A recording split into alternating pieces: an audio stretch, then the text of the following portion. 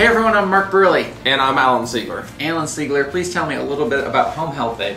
So Mark, Home Health Aide is one of our events where students actually get to practice some, I think, very practical skills to a career that you may take on while you're in school working towards your ultimate career goal as a home health aide. And those are very important careers because there's such a huge need for that. But this event is 2 rounds. Round 1 is It's a written test, so you take 50 questions, multiple choice. If you do well enough on that particular test, you then make it on to the next round. Next round is all about? skills. Right. And it's very important that you read the guidelines because each year these could change, but some of the skills that you'll be asked to do may include taking an apical pulse, giving a back rub, draining a urinary drainage unit.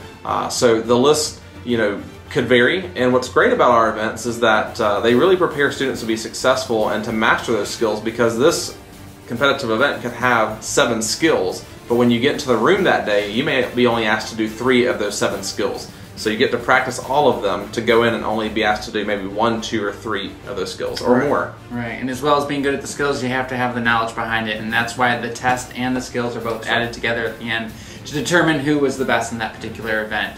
However, make sure you do well enough on your skills portion. Yes, there is a 70% rule, which means that if you don't get at least 70% on your skills combined, then you will not be advanced or recognized as an event finalist.